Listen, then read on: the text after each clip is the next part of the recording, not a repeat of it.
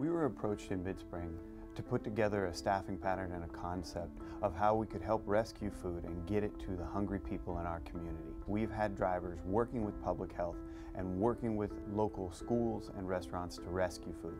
The Waste Hunger Not Food program, it's a simple, uncomplicated strategy that's significantly impacting the men, women, and children here in Kern County. We start with our kids at this age, and they understand the food insecurities that are involved around our community. They understand that hunger plays a big role in everyday lives, that kids go to bed hungry almost every day. So now that we're training them to really rescue food, we're saving around, I believe, 2 tons of food a week. This is just from 5 schools. We have 43 schools, so you can do the math there. We would be saving a lot of food.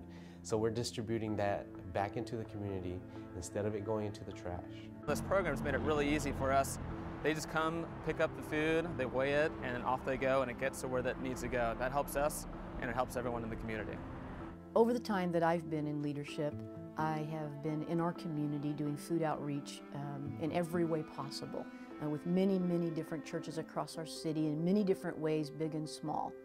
I think what really sets the Waste Hunger program apart is that it's specifically designed to truly reach the people that are in need of this food. To see it all come together, we see right now a small snapshot of what it's going to look like in the days and months ahead as we see more schools added, more people that are donating food, more churches that come on board as we just go across our city. We are just beginning the development of the program, and it is inspiring every day to watch how this has grown.